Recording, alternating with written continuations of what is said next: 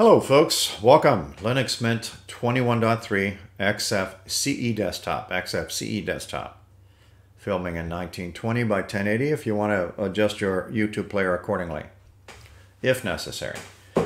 Alright, today I'm going to talk about wallpaper or backgrounds. You can certainly bring in images of the kids, the grandkids, the friends, the pets, that kind of thing, and use them as backgrounds. Did you also know that Linux Mint has a tool that you can have that changed automatically for you in increments of seconds or minutes? Did you also know that if you do decide to pick your own image, kind of like when you do it here, that when you go back to backgrounds, you think the folder got erased? I have probably a suspicion that a lot of people think so. I assure you it did not. As a matter of fact, Linux Mint has 6 folders or directories full of images. I'll show you where those are located. I'll also show a little bit about stretching and zooming if you have different screen resolutions or sizes of images. So welcome folks. Probably going to be around, should be a little bit under 15 minutes or so. And subscription is usually the best, so if you'd like to subscribe to my channel, there should be a person of an icon with yellow brackets. Welcome, folks. One more time, 1920 by 1080 is what I'm filming in. So a very common thing people do is they bring in their own images or wallpaper or backgrounds, and they throw them in pictures. You know, you can, I'll change it to computer guy here. So right click, set as wallpaper. Once you do that, if you're trying to go back to the original Linux Mint wallpapers, you may be in for a little surprise. So right-click Desktop Settings. The default is Background. Another name for that is Wallpapers. And you can see that I'm using Computer Guy, and it puts the folder name in here. But I want to go back to the original Linux Mint background. So the first thing people aim for is this. And then they panic, thinking their hard drive erased those images. It did not. I'll show you how to retrieve them, and more importantly, the 6 folders. So click this and scroll down to Other. It should default to USR Share Backgrounds. USR Share Backgrounds. Open that up. There should be 6 folders in here. 1, 2, 3, 4, 5, 6. We'll start with Xfce, because this is an Xfce desktop. So I'm just going to leave that highlighted and hit open, and you'll have several images of the little rodent. The little rodent, little mouse is right here. He's black. This one here is a little white mouse. This one here, the little guy is kind of in the center. It's got the word Xfce written right on it. So you can certainly use wallpapers from here, and that's the Xfce folder. So if you switch back to backgrounds, again, nothing will be here. You'll need to switch back to Other. Open up Backgrounds. That says Linux Mint Virginia. I believe these are the latest images. And I'll walk through each one of these folders. Again, filming in 1920 by 1080. All you do is click that and hit open. It brings in all the thumbnails. If your video card's graphic card is low res kind, it may take a couple seconds to pull this in. These are high definition images. Say hello to the Icelandic puffin. He's waving hello. So there's lots of images in here. Very nice ones. All right, let's move to the next folder. I'm not going to click backgrounds this time. I'm going to go directly to Other. So Victoria is the next folder. Victoria. And those are the images from there. Also, they're also high resolution images, or at least most of them, if not all of them. The next one in line is Vera. These are all name of Linux Mint's previous distributions, some of these names that you see in here, if you're curious. Some more images. So that's Vera, and this is Vanessa. So in case you don't want to bring in your own backgrounds, digital photos of the kids, the pets, the friends, or just general wallpaper off the internet, you can certainly choose any of these. Some of these are very nice.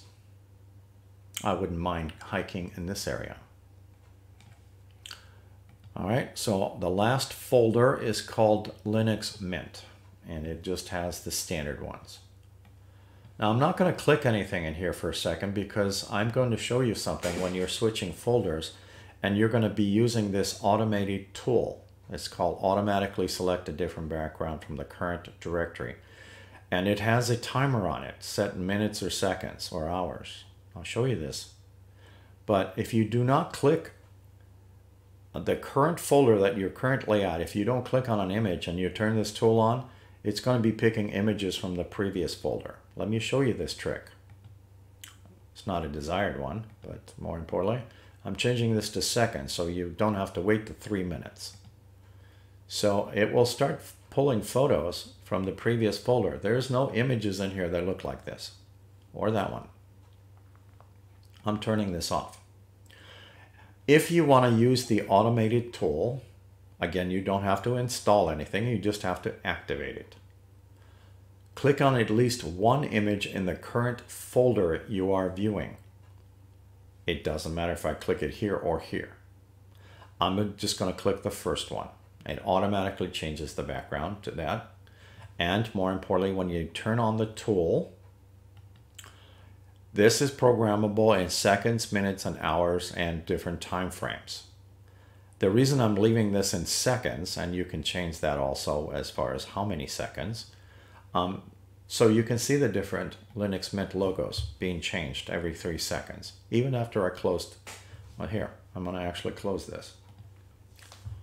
All right, the only thing is open is Simple Screen Recorder.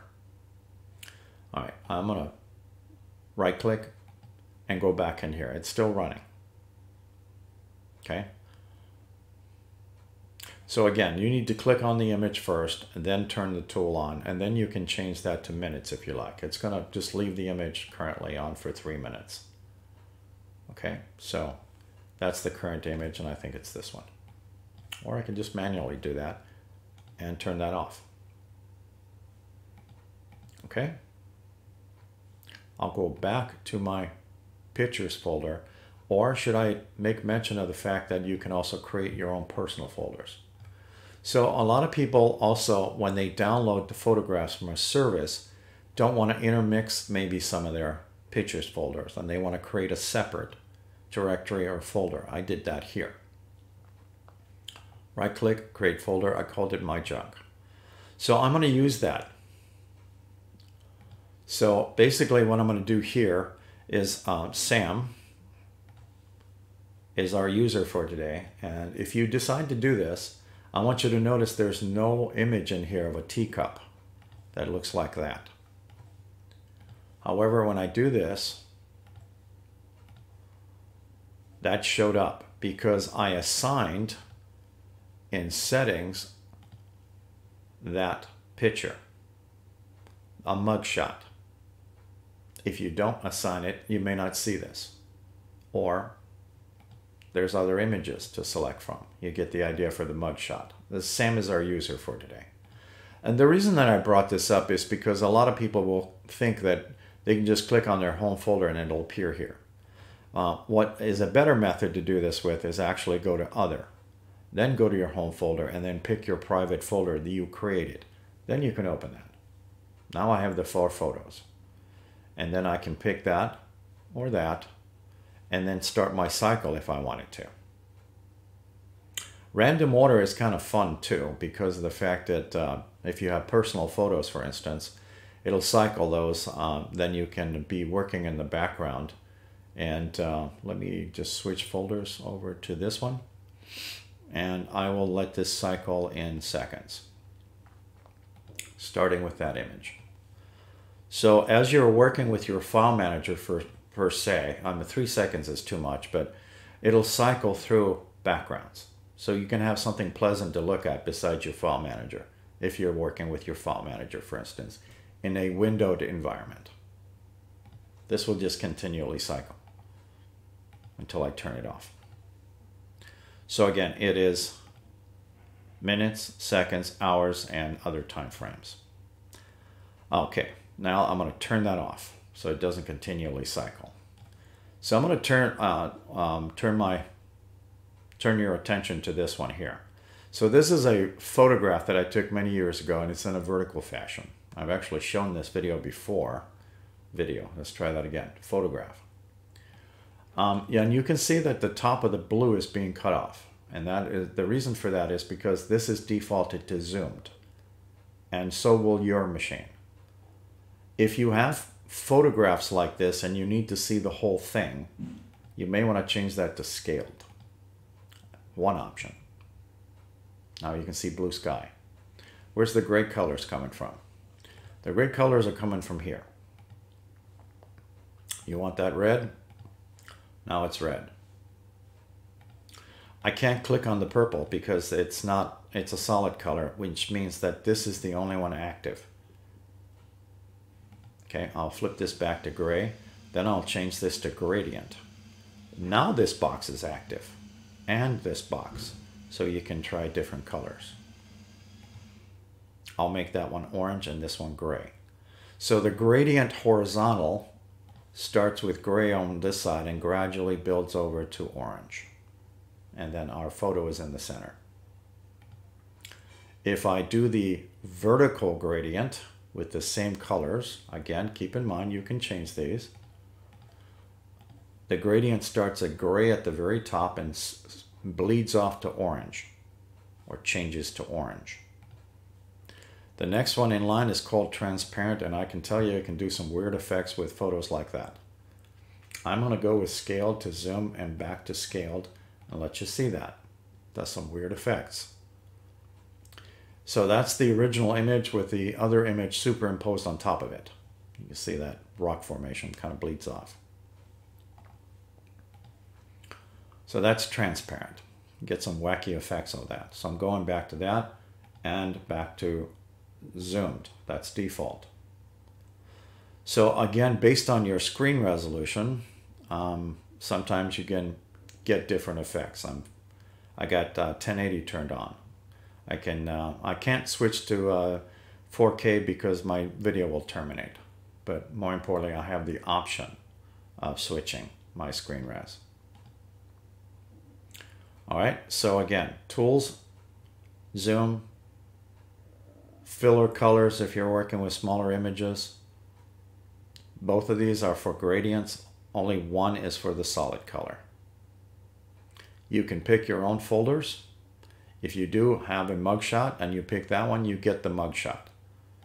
If you decide to create your own folder, the best bet is just to go with other and go find your folders, whatever it might be. Okay, I can even pick a subfolder inside of my pictures folder. I don't even know what I have in most of these. But more importantly, if you go back to backgrounds, you'll need to go back to other, then this background, and then pick your subfolder, whichever the ones you want. I'll pick Virginia and leave it like that. And if you do decide to change this manually, I will use Painter Guy, set as wallpaper, and you right click on the screen, this will change with it. You will have to go find that folder again through other. So if you are doing it that way, you went to other and you panicked, USR, share, backgrounds, then pick the folder. You notice that the Xfce is now on the bottom. There's still 6. 1, 2, 3, 4, 5, 6. Now I showed you 2 ways of doing this.